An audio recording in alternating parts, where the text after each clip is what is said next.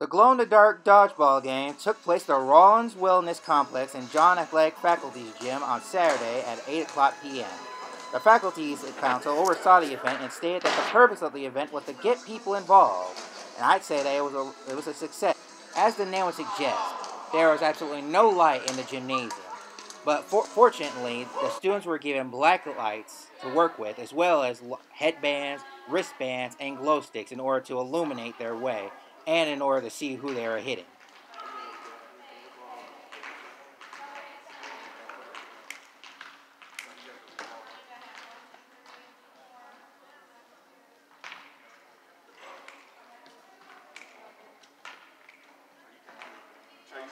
Even though many students said that it was hard to see what they were doing, I believe that with the addition of the black lights, the glow sticks, the glow headbands and wristbands, I believe they had a lot of fun while enshrouded in darkness for the time being.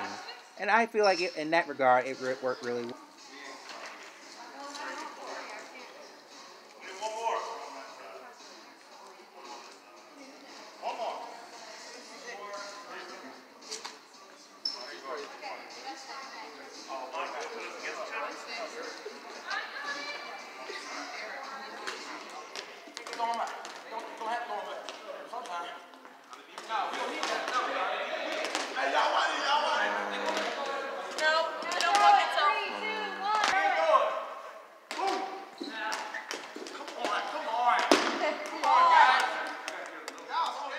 The games were intense and would last a while, as many students proved to be very good at evading and catching the ball.